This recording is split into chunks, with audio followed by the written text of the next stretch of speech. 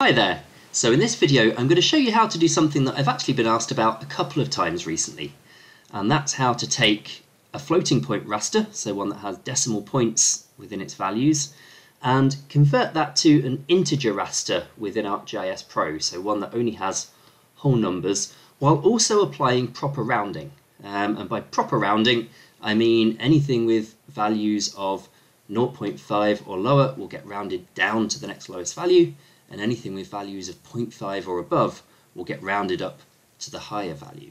Because actually that's not a straightforward thing to do within ArcGIS. We have a number of tools to help us convert floating point to integer rasters, including the int tool, the round down tool, and also the round up tool.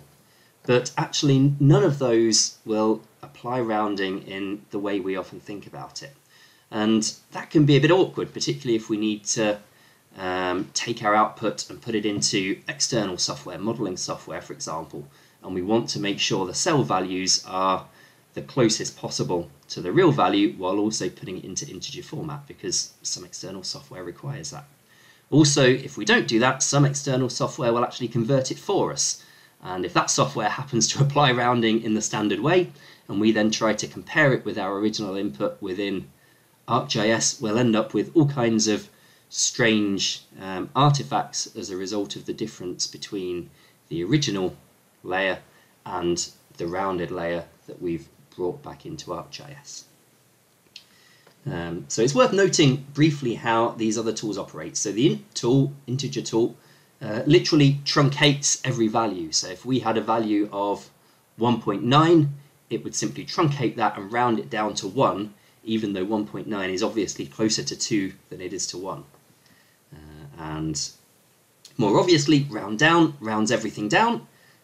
So we get a very similar result to the int tool for positive values, but for anything negative, the int tool would truncate, for example, minus 2.3 to minus 2, whereas the round down tool would round it down to minus 3. And obviously round up has the opposite effect. So how do we overcome this? There's actually quite an elegant solution, but we can't actually do it with within any of those tools themselves. So what we need to do is actually find the raster calculator. It falls within a couple of toolboxes. I'm going to use the version in the spatial analyst toolbox. And what we can do is actually still use the int function, but apply it to our raster layer, and then simply add 0.5. And by doing that, anything that has a value of, or a decimal value of 0.5 or above, will get shifted up to the next number. So a value of 2.5 would become 3, a value of 2.6 would become 3.1, and then when we apply the int tool, it truncates those and they simply get converted to 3. If we have a value of below 0.5, so if we had a value of 2.3, then we add 0.5, that becomes 2.8, and when the int tool truncates it, that simply becomes 2 and gets rounded down as it should. So it's a really simple, elegant solution to what, on the face of it, could be quite a frustrating problem. So if we create an output, I'm going to call this DTM int to show it's an integer layer. Simply run the raster calculator,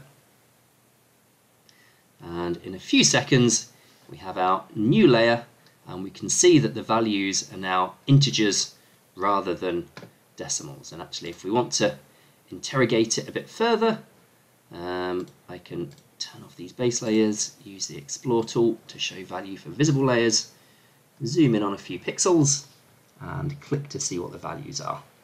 So here we had a value of 266.77, and we can see that now using this equation, that's been rounded up to 267 rather than down to 266 as it would have done if we'd simply used the int tool in its normal format. So there you go, a really simple, elegant solution to the problem of rounding issues within ArcGIS Pro. I hope you found that useful. If you did, please like and subscribe and keep your eyes peeled for more videos. Thanks a lot.